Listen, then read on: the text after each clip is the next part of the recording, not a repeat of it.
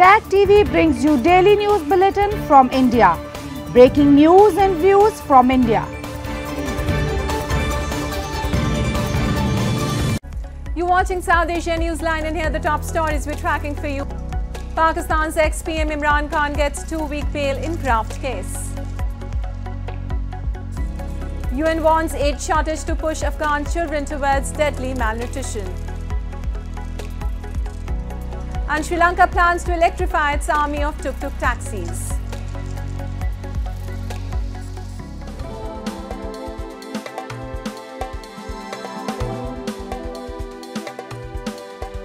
And now for all the details. A Pakistani court on Friday ordered former PM Imran Khan's release on bail for 2 weeks in a corruption case, a day after the Supreme Court termed his arrest illegal.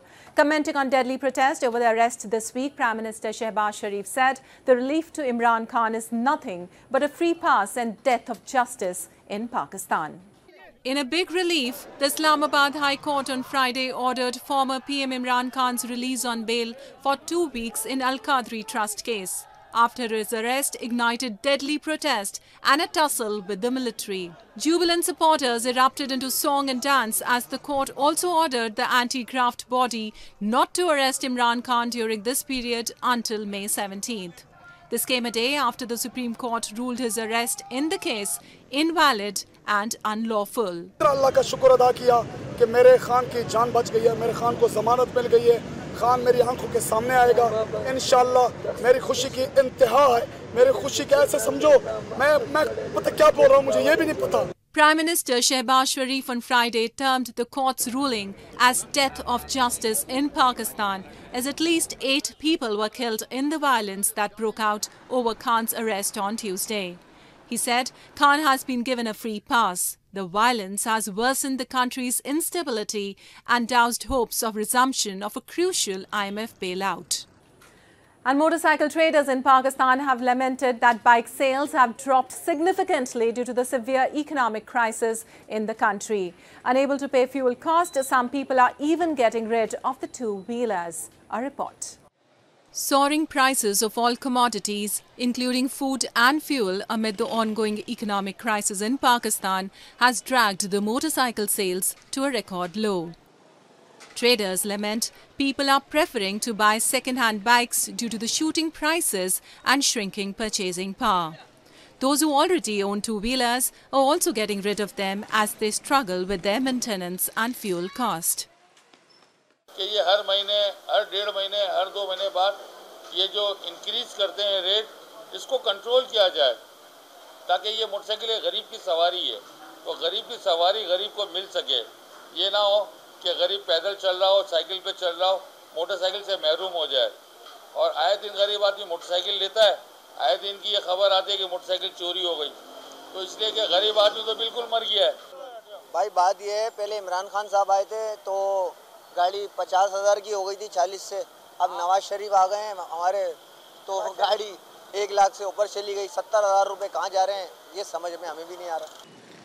Pakistan inflation rose to a record 36.4% in the year to April, the highest rate in South Asia, and up from March's 35.4%. The latest government measures for an IMF bailout, including higher taxes and fuel costs, are hurting everyone.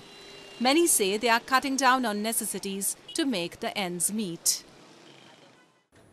Well, the UN Children's Agency, UNICEF chief Melanie Galvin in Afghanistan has warned of a critical funding gap to provide essential medical food for severe acute malnutrition in the country. Galvin noted that this year, 875,000 children in Afghanistan suffered from severe acute malnutrition, and without treatment, it is life-threatening. This comes a day after the UN Office for the Coordination of Humanitarian Affairs expressed concern over running out of funding for humanitarian assistance in the country. The UN estimates that 28 million people in Afghanistan require humanitarian aid, and the Taliban's restrictions on women have worsened the situation. Well, in an effort to provide relief to political perpetrators of criminal offence, a bill has been registered in the Nepal's parliament to give impunity to lawmakers, local media outlet The Himalayan Times has reported. The proposed bill will allow the government to withdraw cases against political leaders even if the case is under consideration in a court, the report suggested. If this happens, those found guilty in the Tikapur Khanage incident, including Resham Chaudhary and the absconding MP Lakshmi Mahato Koiri, among others, will get impunity. It is being argued that legislation has been registered for that purpose.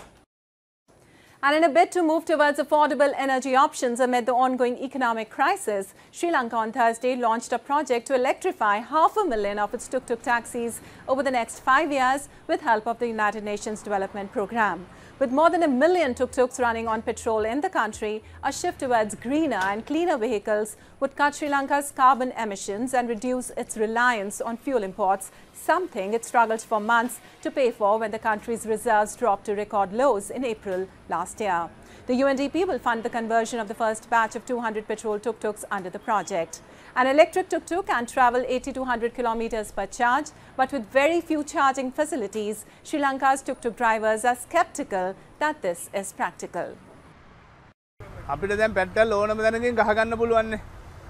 ඕනම set එකකින් ගහ ගන්න පුළුවන්. දැන් මේකේ 6 kilometre 100යි 80යි දුවන්න පුළුවන් කියන්නේ. ඒතර අපි අවුට් ස්ටේෂන් එකක් ගියොත් එහෙම කොහමද?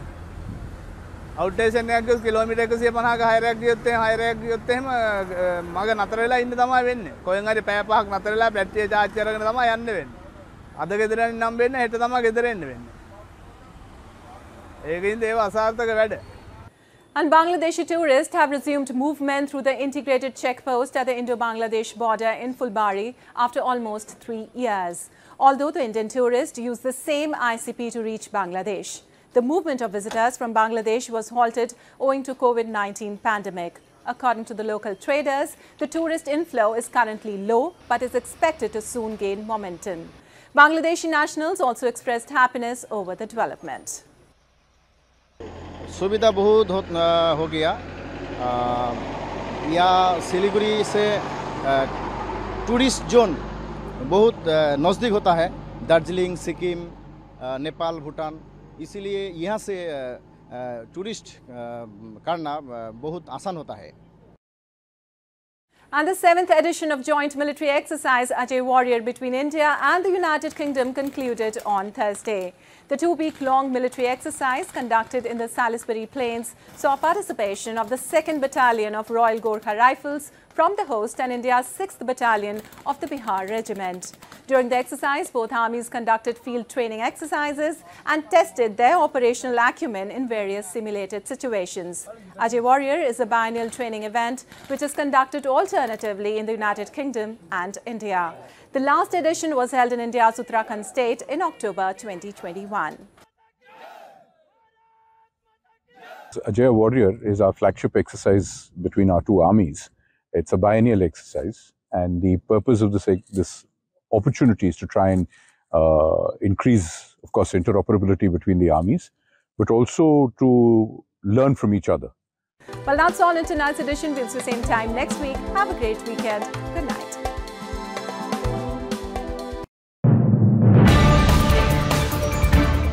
Tag TV brings you daily news bulletin from India. Breaking news and views from India.